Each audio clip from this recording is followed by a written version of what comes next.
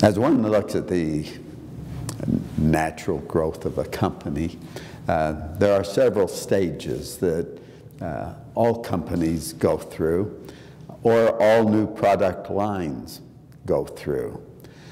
And as you look at these natural cycles, there are opportunities for investment that are driven by the business needs, either sunk costs that are required or new discovery that is needed in order to overcome the difficulties that are being faced in those cycles. And since these cycles repeat, identifying methods of solutions for each of the plateaus in those cycles, I think, becomes quite important.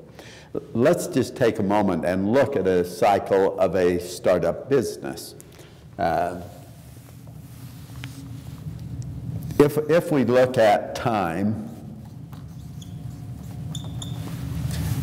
and dollars, with the x-axis being $0, a typical cycle is that we go through a research or a development stage, and during that stage, time is money. And so you get a sunk cost associated with the development of a product or service. Assuming that the idea is there, the idea is good, and we'll come back to the marketing aspect of it, but an entrepreneur sees a need in a market and identifies a solution, and they begin to develop that solution. And we accept that those sunk costs are dollars. Research and development does not generate one dime of revenue. That requires sales. And most entrepreneurs figure, once I have the product, then I'll sell it and money will flow. And it never happens. Because they fail to realize that within the marketing sales cycle, it is identical to the engineering development cycle. That is, there have to be additional sunk costs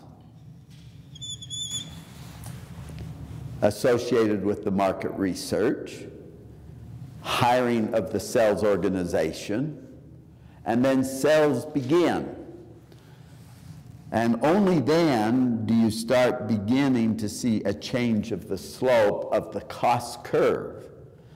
And once the company has broken even, you're at the bottom of the trough, and now you're looking at how you generate revenue for survival. Typically, we look at that same picture from a different view. If these are sunk dollars, either by investment or by the entrepreneur, we then look at a period of time of the sales growth. And that slope of that recovery curve is a function of the depth of penetration, the effectiveness of the methodology. The truth is, as you look at a lot of startups and how they begin their sales process, it begins very flat. And in fact, once we reach that point, you look at it, and if they have a methodology, you're willing to start putting money into it, and hence try to change the slope of that curve into something more pronounced. Most companies have a reasonable or a good technical base, should. They have sufficient business savvy to run, but the missing element is an understanding of marketing and sales. And whether you're at this stage of the business or at this stage of the business trying to change the slope of the curve, time in a way is the enemy. Many of the companies that we're invested in have felt that instead of investing in trying to identify a method, we will conserve our cash and hope that what we're doing will work. And the problem with that is that over a period of time, they are consuming dollars one way or the other, and more importantly, losing time. So time and money lost are a critical part of the equation. As Alan and I struggled with this dilemma, we've identified RPM as a company whom we feel is able to change both the slope of the curve and the time associated with it. So if one looks at this point in time, and if one engages an RPM, it may not change the slope of that sunk cost initially. But what happens because of the approach and the experience in the approach, they are able to identify methods quicker, so they shorten the time of discovery, as well as the time of implementation. And so what happens is that that curve relative to time occurs sooner than later.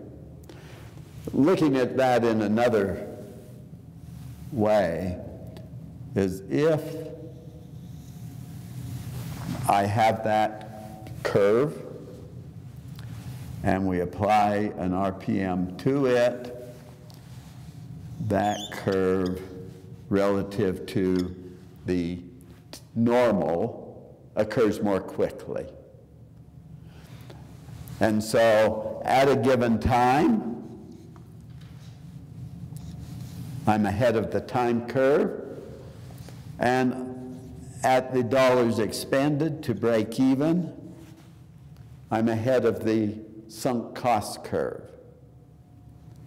The difference that one has to accept that research, market research costs and implementation costs and takes time. Therefore, accepting a level of cost, accepting the acceleration of time is then statistically going to end in fewer dollars expended and earlier revenues achieved.